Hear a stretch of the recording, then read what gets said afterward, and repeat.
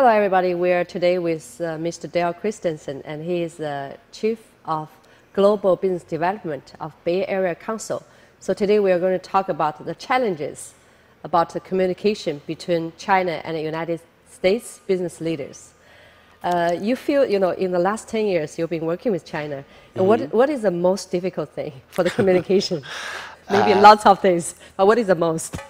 I think there's due to the different cultures, business cultures, and just the customs, personal customs, there's an expectation on both sides of how a communication would go, how a relationship would go.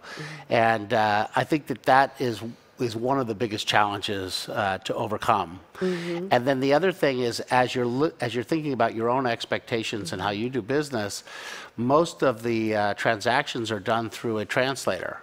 And so you don't understand misconception. It's not always clear, at least to me, how good the translator is and how much they understand the subject matter.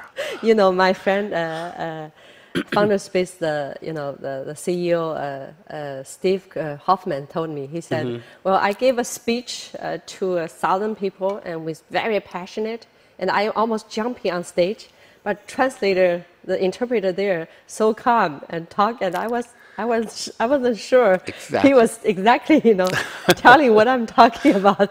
Exactly. Yes. And sometimes you'll make a point that you think is very, very important, and you want to know, did it come across? Did they understand this point? And by reading their faces, you tend to understand. So I've asked some of my staff, are they discussing the point? They said, no, they're talking about where we're going to lunch after the meeting. Well, you cannot read their facial expressions because Chinese people are not really, expressive like United States. Even though丁丁TV as the Silicon Valley Innovation Channel, we started in Silicon Valley as a grassroots entrepreneurs here. Yes. We speak same language, but we still see the barrier for the language and the mindset. Exactly. Yes. Exactly. So can you give us an example, a story? Well, let's see. We did take some of the top entrepreneurs from here to China to open up operations and to do joint ventures. And some of these top entrepreneurs are from the largest educational schools, the best schools, the UC schools and Stanford and so forth from here. And those schools have some fairly good strict structure around how they do business and what they're allowed to do and so forth. So they're mostly focused on joint research. They want to do joint research and collaborative research, and they find benefit there. Whereas in China, they do the joint research, but they also have a very strong commercialization side to their business, which they tend to think is equally important.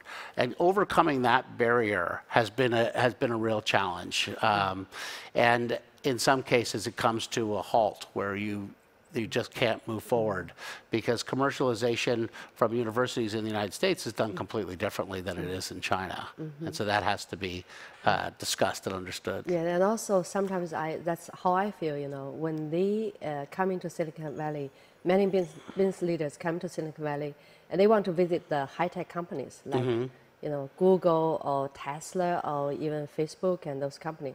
But actually, it's really difficult, right? The big company will say, what's the purpose for this visit? Exactly. Yes. And China is so big, and Silicon Valley is such a draw that there's a lot of delegations and a lot of activity coming from China to understand the innovation ecosystem and how these companies got to be so big. And also the top brand names that you're talking about get called out a lot. The Googles and the Teslas, Facebook, the Apple, they want to go see. And so our companies here get inundated, and eventually they start to get very particular about who they meet and what is the purpose of the meeting. What's the purpose, yes. And some of the very good ones have set up demonstration centers so that they can be polite and give some benefit to these delegates. But it's difficult to meet with the top executives unless you're very specific about what the reason is and why you're here and what would be the follow-up to the meeting. Yeah, that's very important. That's just some of the examples, and also you see the difference between the West and Eastern culture, right? Yes, definitely. Yes, like people spend lots of time and build up the trust and relationship, maybe on the dinner, right? Yeah. I think one of the reasons that the council's been able to grow and we're learning constantly about China is that we are an old organization with some very good name brands associated with us and contacts with the government, but we've also been in China and working with China for more than 10 years. I think the first trip was in 2006. And so it's taken a while to build that trust. And in Shanghai, we have a lot of trust with the group that we work with there, and even our board feels that what they say they're going to do, and there's this real understanding. But it took a long time. You mentioned about Shanghai several times. So what have you done right when you building the relationship with Shanghai? The number one thing I think that we did right is, well, first we were very lucky that the government there recommended somebody for us to work with, and that person is an employee of the Bay Area Council, but also that we trusted our employees in China. We listened to their advice around cultural issues, what they think is actually being discussed and what the interest level is, and what is happening in China, and so that we are hitting on the right sort of threads and themes as we're working with them. We've also trusted them quite a bit to make sure that we didn't, to learn about the culture so that we don't embarrass top leaders when they come. The way we arrange meetings, the way that we offer tea and maybe some refreshment, that we place the leader in the center of the room, and that our top person in the room is here. Put him as the first person to talk. Right. Yes, so many things, yes. And those sorts of subtleties really relax both sides and allow you to get to business quickly. Because you don't normally have a lot of time with these people, and if you want to discuss something serious, it's good to get everybody settled down and comfortable so you can move forward. I see that even the Bay Area Council is the oldest organization, but it's not conservative, not so conservative. It's quite open, like what you said, right? Yes, quite open. We do some out-of-the-box thinking. Yes, great, yes.